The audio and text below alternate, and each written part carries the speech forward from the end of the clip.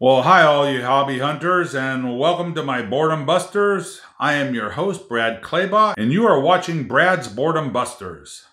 Yes, I am your happy hobby host, here to guide you through all sorts of arts and crafts. Alright, before we get on with this video, let's let Buster show you how to subscribe. Take it away, Buster.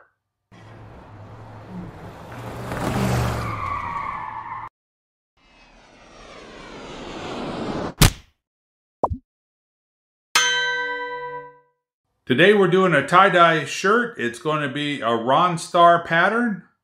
I had a subscriber ask me about it. She was interested in the Starflower Mandala and wanted to know the difference between that and the Ron Star. So I thought I'd demonstrate that. It starts out as a very similar fold, but then there are some differences as you get into it. All right, so let's get on with this video. So we want to always have a 100% cotton t-shirt. It's pre-washed, soaked in soda ash, spun out in the washer, and now it's ready to be folded. So let's head over to my work table and we'll get it folded up.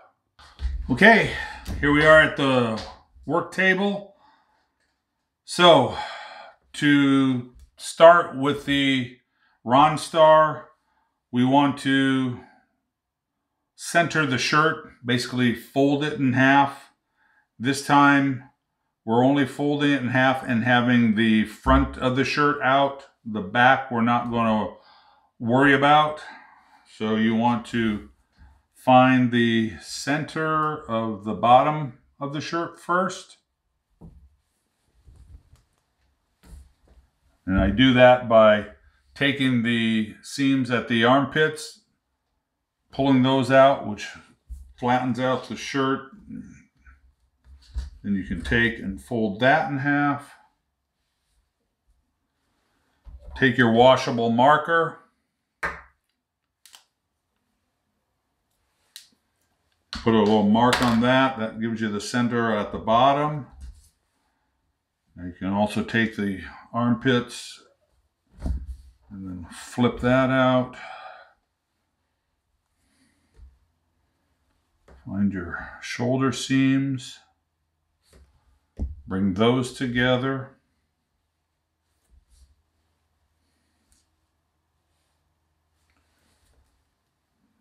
And that way it'll divide your collar in half. You can mark that then.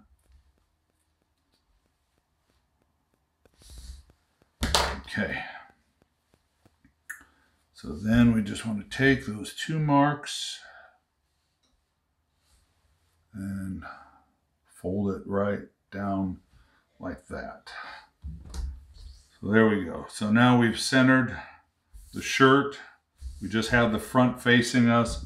The rest of the shirt, the back, is laying back here. We'll deal with that later. Okay, so let's talk about some of the other materials other than your washable marker that you're going to need for this project. We're going to tie up the Ron Star with our Sinue. So we haven't used that in a little while, so make sure you have some Sinue. We will do some scrunching up, and we can either use rubber bands or kite string, whichever you prefer. But the main thing that you're going to need for this pattern is your Sinue and then a scissor to cut that. Okay. So now at this point, we want to determine where we want the center of our Ron Star. So here is the bottom of the sleeve. So we can come down maybe 4 fingers from that. You can kind of eyeball across that. And we can put a mark there.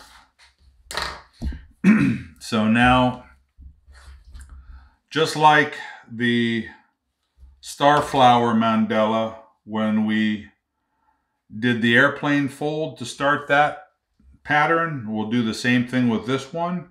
So take the bottom of the shirt, hold your finger on your mark, bring that up. straighten that out.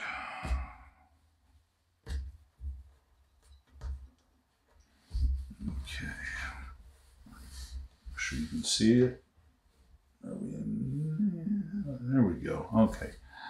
So now we've got that. So then you take that and fold that back onto itself.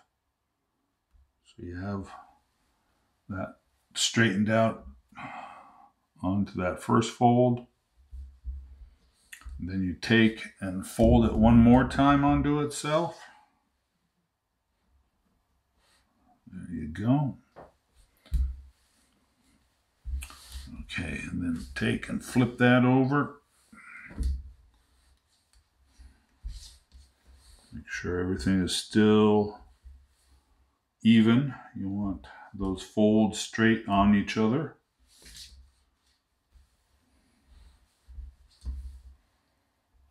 So now take the collar and bring that over to these first three folds. Okay. Make sure if you have any wrinkles underneath, make sure you get those out.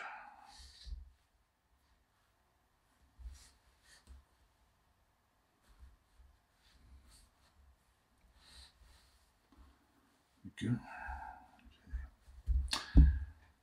And now take the remainder of that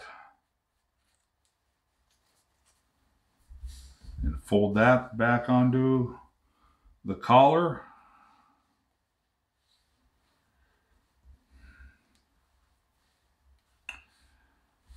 There you go. And so when you're finished folding, you should have two very thick folds on one side, and then facing you, you should have 5 folds here. And that's your airplane fold.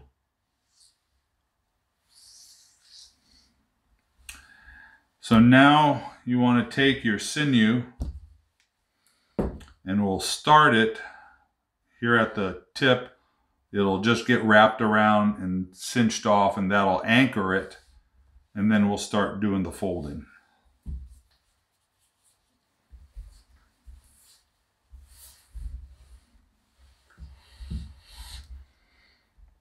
You can come up about an inch from the bottom. Go around about 3 times.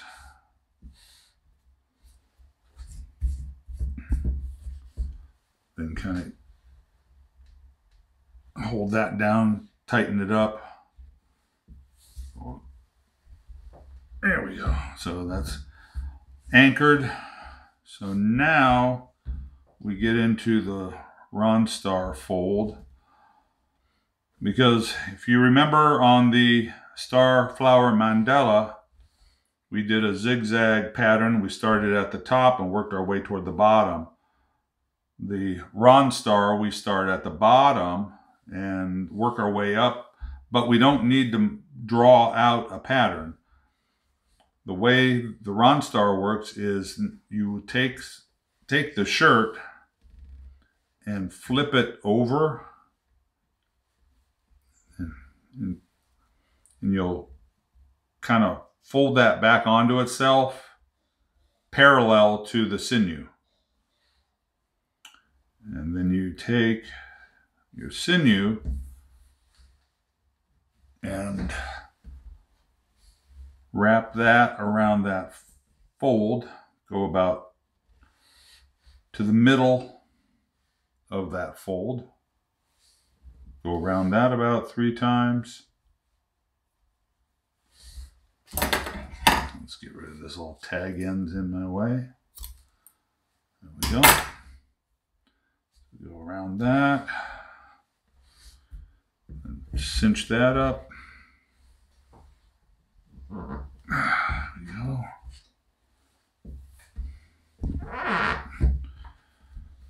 Okay, and so now that's cinched up. Now you take the rest of the shirt and it gets folded back the other way, parallel to your sinew. And essentially, that's what you're going to do all the way up as far as you want to go. You just keep flipping it back and forth, parallel to the sinew. And then you'll diagonally wrap the sinew so it hits about midway on your fold.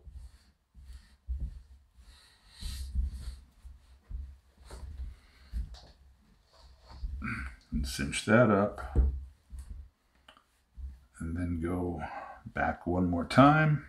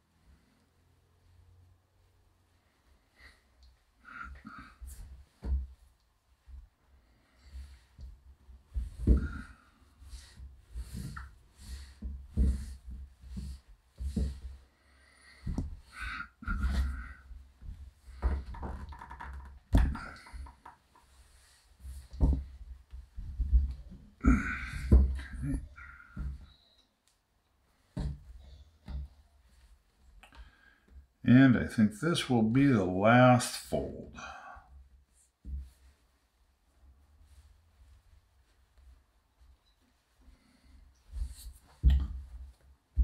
Okay. So I hope you've been able to follow that.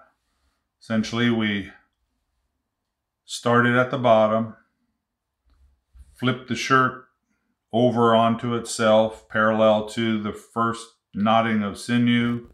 And we've just kind of gone back and forth, folding the shirt back over on itself, parallel to the sinew.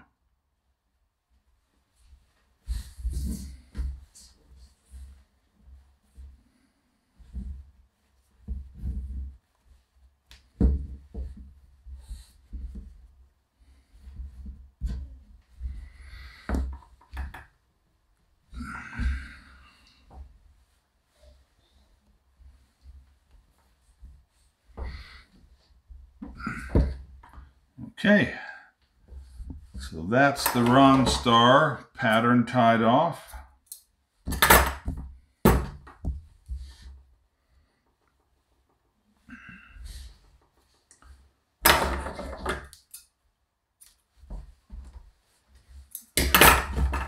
Leave a long enough end so you can untie it. The sinew, the waxiness of it will keep it in place, so you don't have to worry about it unrolling. So now just kind of open up the shirt.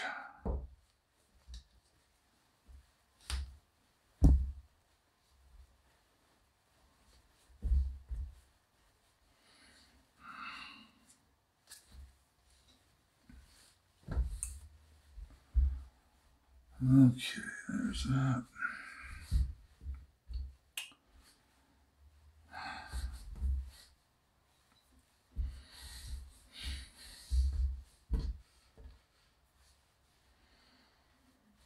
So I think let's try to have some fun with this.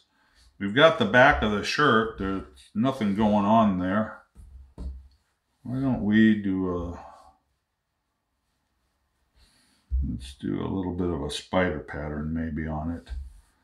So here's the center back of the collar. This is the center back of the shirt on the bottom hem. You can see because of tying off the Ronstar, it's kind of given us a natural point here. So let's take that and just spiral it.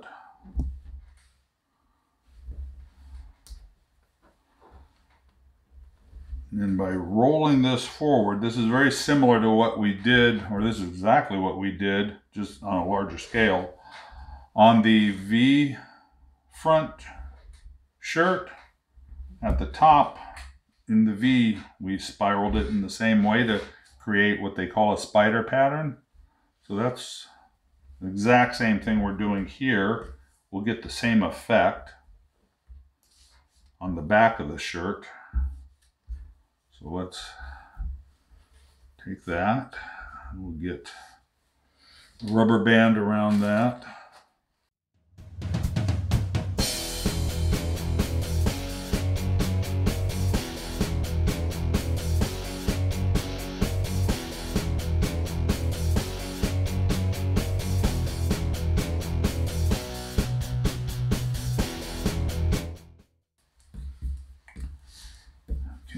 All right, so we've got the sleeves that are still hanging out. So let's just kind of scrunch those up. Actually, we can probably easier to control them if we just spiral those together as well. Then we can get a rubber band around that.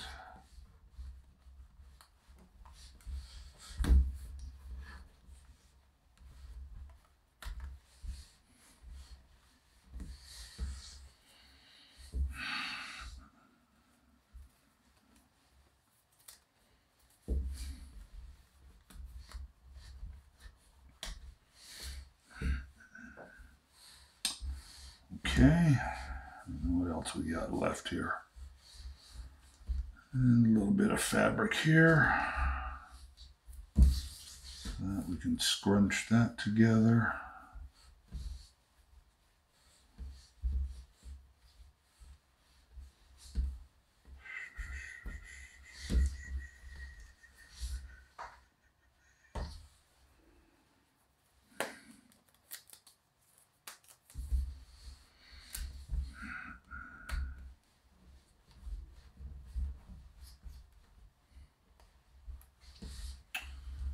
Okay, so there you go. There's the Ronstar. This is a spider spiral pattern for the back. And then we've just got our sleeves and just the tail of the shirt here. And that's it. So we can go out and dye this up now. And so I'll see you out at the laundry sink station to get this dyed. All right, dude and dudettes, we're out here at the laundry sink at my dyeing station. Just kind of warning, if you're hearing any noise in the background, it's December, my furnace is running, so you might hear that in the background. Anyway, so we're all set here to dye.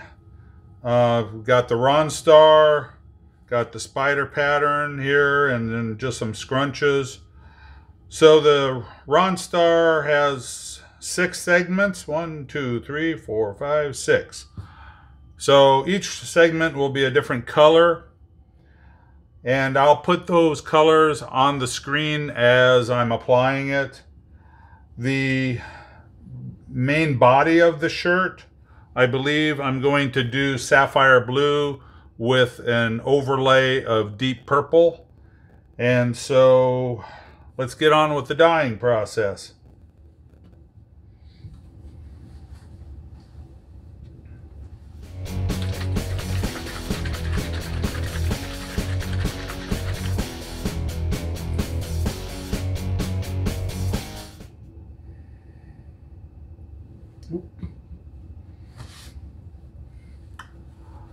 Even though that I do this quite often, I got a little ahead of myself. Have my apron on, forgot my gloves. And I even have them here in my pocket.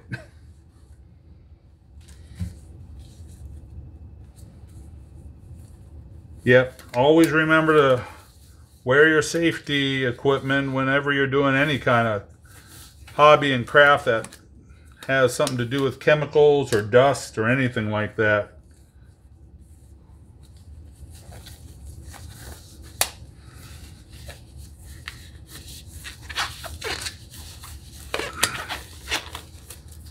All right, on with the show.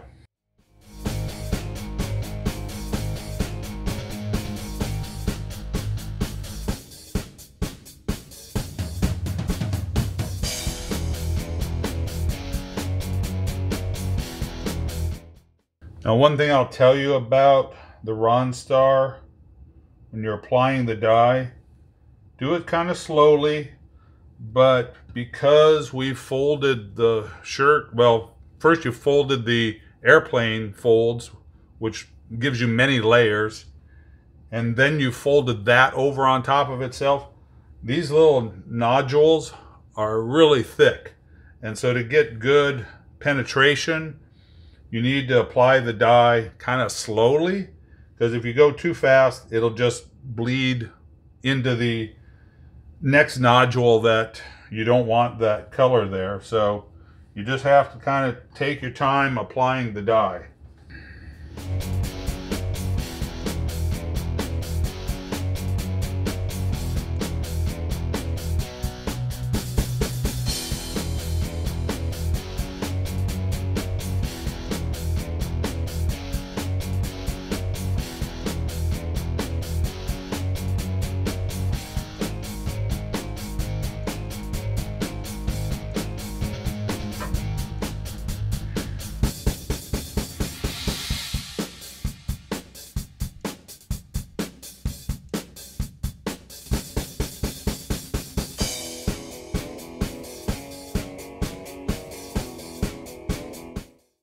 Okay, now when get this last nodule, just kind of hold the rest of your shirt down away from it so you don't get dye on a part of the shirt that you don't want it on.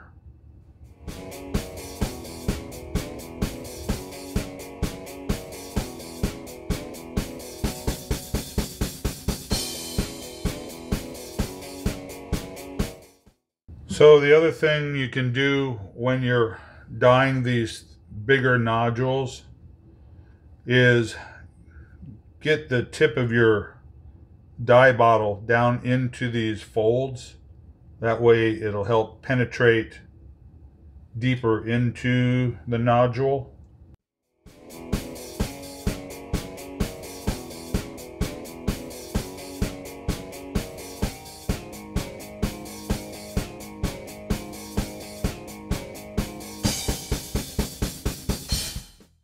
All right, so that's the Ronstar. Now let's dye up the rest of the shirt.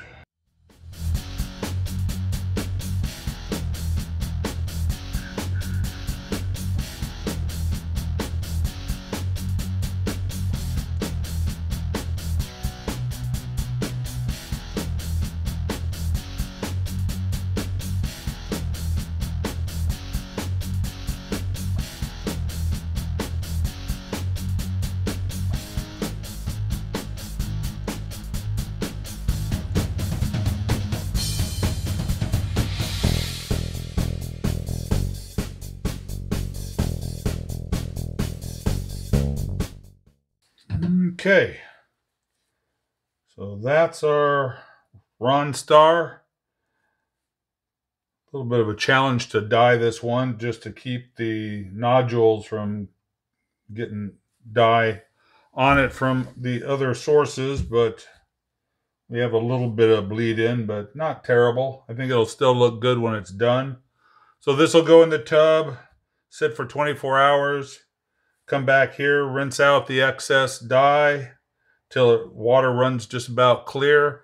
Then it can go in the laundry with regular detergent and my dye fixative. And then we'll dry it and we'll have a reveal tomorrow. All right, we'll see you then. Bye. All right, my Buster buddies. Here's our Ronstar. Came out really good. We had a little bit of bleed in on the blue on some of the points, but that makes it kind of interesting also, so I'm not complaining about it. Yeah, I'm happy. Like I say, the colors on the Ronstar came out really nice, and then the blue and purple around the outside came out nice. A little thin on the dye up here at the top, but that's okay. Let's take a look at the back now. Yeah, the back came out nice too. You can kind of see the spider pattern. That looks really good. So the blue and purple that we did the little spiral on the back for the spider pattern, and yeah, that came out really well. So I'm pretty happy with this. I hope you learned something. I hope you give it a try, and be happy to have you leave a comment and tell me if you were successful on doing your Ron Star. All right, let's go back to the table and we'll do the sign off. All right, all you dude and dudettes. So I hope you enjoyed that project. You know, I say give it a try. If you like this video, please give it a thumbs up. And if you really learned something, maybe subscribe, tell some friends about us. And don't forget to ring that notification bell so you don't miss any of our upcoming videos. And speaking of upcoming videos, well, we've been dealing with a lot of tie-dye lately, but let's explore some other new projects. I've got some ideas in the works. We're going to delve into some sewing projects and some art quilts and even some acrylic painting and acrylic pouring. So I think our next project will be a sewing project. We're going to make a paintbrush caddy, and that'll be a real simple project. I'll teach you how to make your own pattern depending on how many paintbrushes you have. It'll be a good way to use up scrap fabric if you have any lying around. And hey, if you have any ideas for any projects you'd like me to try and show you how to do, I'd be happy to do so. Just leave me a comment down in the comment section below. I answer every comment that I get from my viewers, so I'm happy to see those and happy to reply. So don't forget, if you have any questions or want to see anything in the future, leave a comment. And before I sign off, I want to thank all my new subscribers. I'm a relatively new channel, and recently we've exceeded 200 subscribers, and we've had quite a good viewing on several videos, and I'm glad that you all are enjoying my content. So in the future, don't forget to come back and see what else is going to be on the channel. And I'd like to thank all my subscribers for being loyal viewers. Y'all have a really good day. And don't forget to go bust out some art.